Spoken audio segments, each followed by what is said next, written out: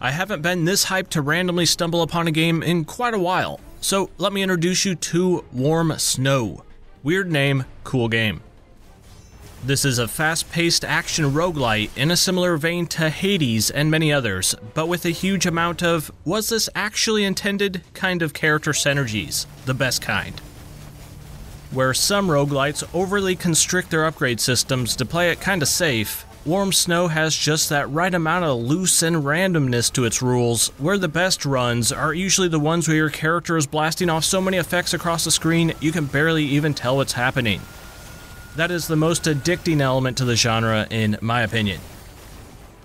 Now, as you slowly learn to take down each area's big boss by good old die, and die again, you will unlock different secondary abilities that will assist in your melee combat. You start out also able to throw out swords and recall them back all at once, which is pretty cool, but just one of the boss modifiers lets you either imbue them with flame to ignite a trail upon recalling them, or take away those swords entirely, giving you a big old jug of alcohol instead, letting you spray flammable liquid all over the place, pretty much begging you to build out the ultimate fire damage build. There's also different weapons that will drop during a run, and although they all have the same moveset, they do provide varying stats and also usually some kind of bonus effect that will activate if you find and assign the right upgrades to your character. Different passive and active skills will drop, which can be assigned into either your core, power, agility, or skill slots.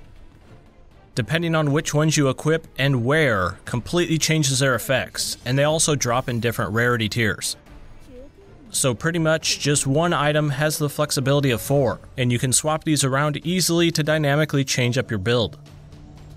This is already a ton of character building depth, but it goes on.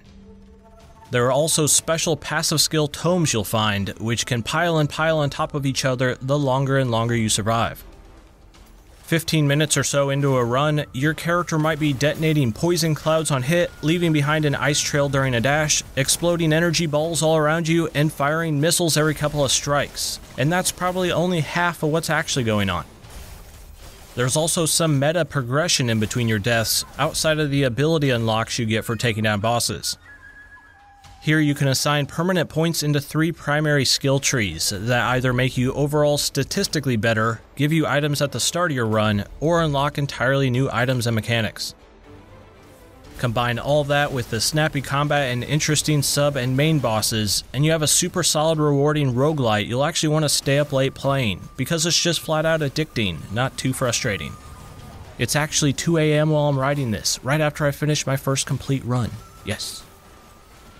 After you hit the credits, you can increase the difficulty modifier for increased rewards and drops, and it seems like there's an ultimate boss I need to get back in there and somehow find. If you're a fan of games like Hades, Dead Cells, or Skul the Hero Slayer, this is right up there directly next to them in the tip top of the action roguelite genre. So that's pretty much Warm Snow and my thoughts on it, and it's just on PC right now, but crossing my fingers the team can get it over to consoles sometime, because it deserves to be played. Now let's wrap this all up. This has been Alex, you've been watching Boomstick Gaming, and thanks for checking this out today.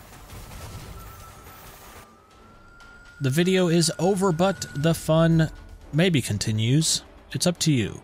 You can click this video, or subscribe. It's all good.